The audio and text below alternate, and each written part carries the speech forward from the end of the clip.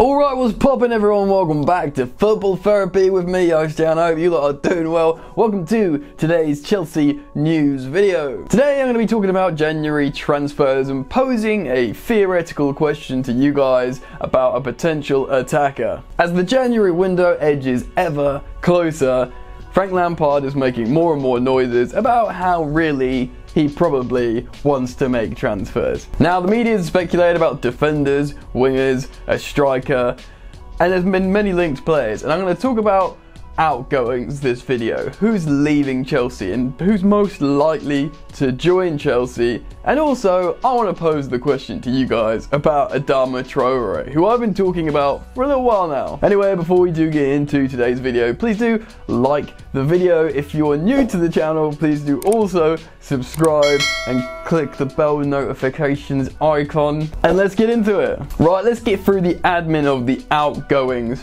We all know pretty much who's leaving this January. I was going to say the obvious ones are Pedro and Giroud. To be honest, they're really likely. There have been some rumours about an exit for Ross Barkley, but I'm not sure that's going to happen. Giroud has come out in interviews and said pretty much, yes, I need to go in January because he's playing in the Euros and he's leading the line for France. Giroud's been linked with loads of clubs like Atletico Madrid, Inter Milan, a few clubs in France, and now Juventus. I guess he could go back to Juventus, link up with Maurizio Sarri again. Sarri liked Giroud, remember, he was using him, and if he wants that option, big man in the box, and fancies he can do bits out in Italy. I mean, think about it. For Giroud, a guy who's not playing and is in near his mid-30s, he's got so many top-tier potential locations. Lyon are heavy favourites as well to take him.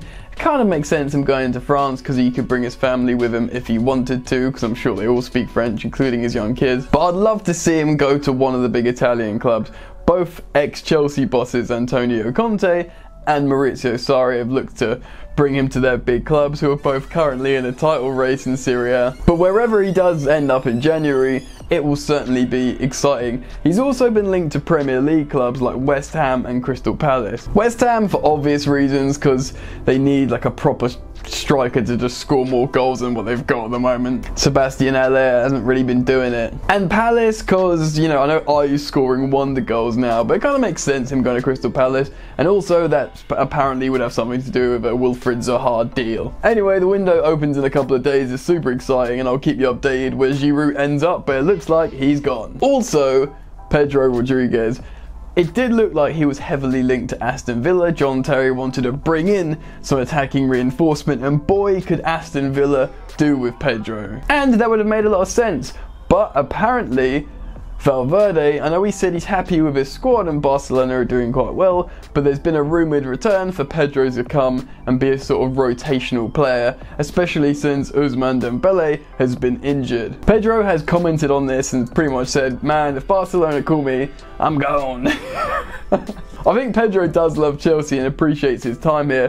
Obviously, he's won a Premier League, he's won a bunch of other trophies, he's basically tasted English football after winning everything in Barcelona, and he did well in England. Pedro had a good time at Chelsea, so I think he has no regrets, but let's be honest, he's cooked now. He's not going to play any real minutes at Chelsea, so if he gets a chance to go back to Spain, speak the mother tongue again, and get a few rotational minutes at Barcelona, I'm sure he'll love that. The dude's probably gagging for some sunshine as well. Staying with the Catalan club, the last couple of years they've had a sort of back and forth romantic to and fro with Chelsea Brazilian Willian. Now, Willian did confirm, I think last transfer window in the summer, that the only serious interest for him that's come was from Barcelona. Obviously there were links to Manchester United and a couple of other clubs, but he did confirm, yes, Barcelona had come in for me a couple of times. Willian also went on to say that he's happy at Chelsea and he never really considered it,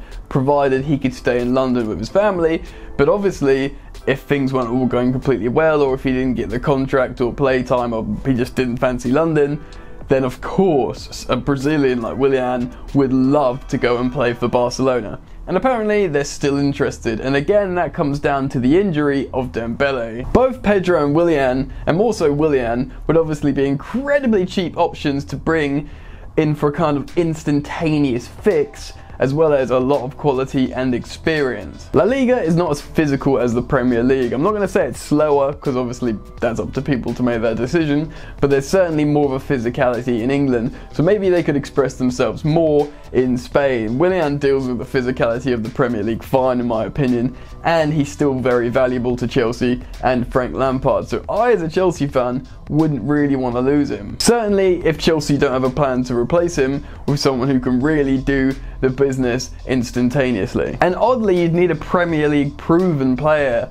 to sort of offer you that security in that instance. Now, a lot of people want Sancho, I mean, as do I. Football fans want Jadon Sancho at their club, but that's a difficult deal to pull off for many reasons, and if you want instantaneous Premier League experience, you might look to a Wilfried Zaha. Sure, he gets fouled all the time and he hates it, but he's definitely acclimatized to the physicality of the Premier League and generally is a very effective player in the Premier League. And I really would be interesting to see Wilfried Zaha in a top 4 team again. To be honest, I kind of back him more in a Chelsea side than I would a current Tottenham side or a current Arsenal side. I think he could do more at Chelsea, and it would be really interesting to see this youthful Chelsea line. Sure, Willian's experienced, but he often keeps the ball very, very wide, looks to combine and cut back, where Zaha will get his head up and he'll be incredibly direct. Much like how Callum Hudson-Odoi plays.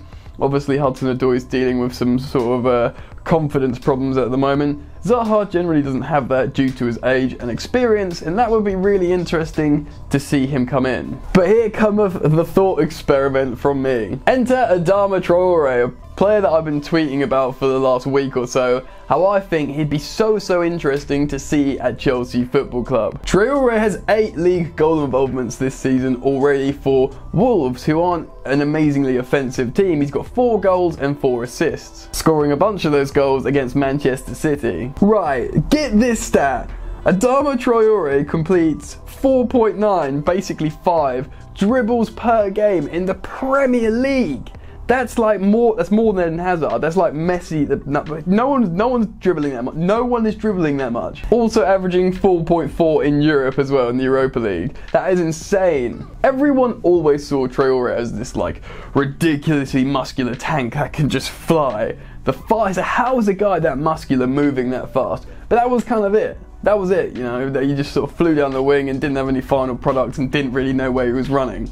But now, the dude has sorted himself out. He can play wing back, he can probably play right mid, he can play right wing, you know, all along the flank essentially.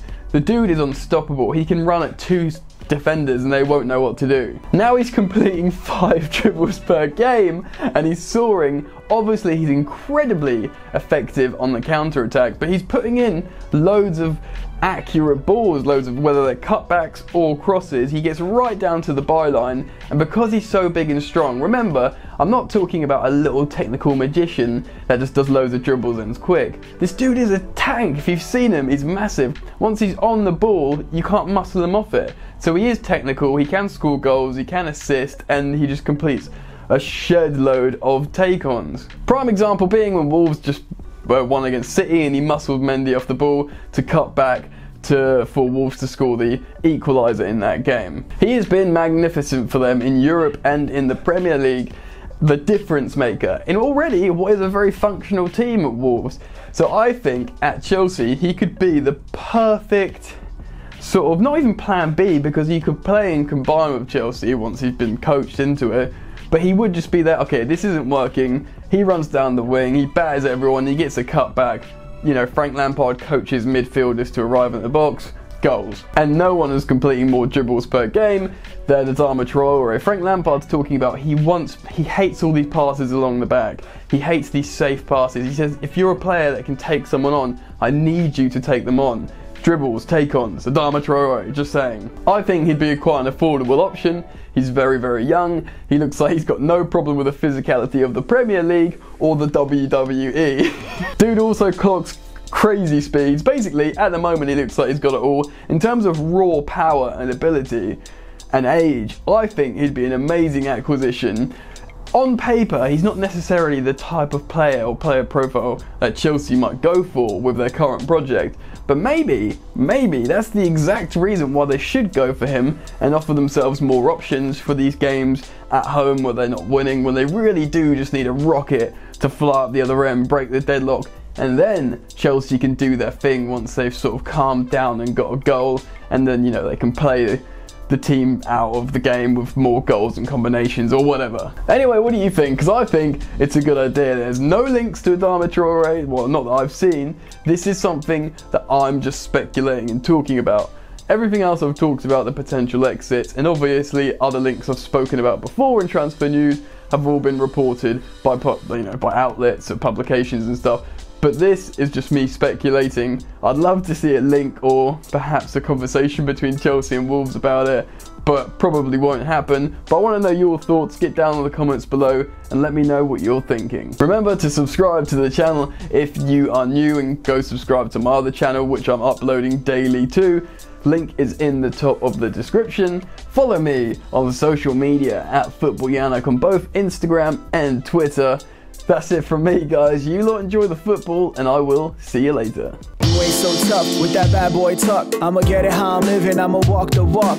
Outline my lines, I rap through thought. Body bag the verse, outlined in chalk. In my life seen trouble, hustle on the double. Silence on the trigger like my pick got a muzzle. Yo, chick like to guzzle, bad boy stay in trouble. I only love this paper, sorry I don't. I laugh me, bitch.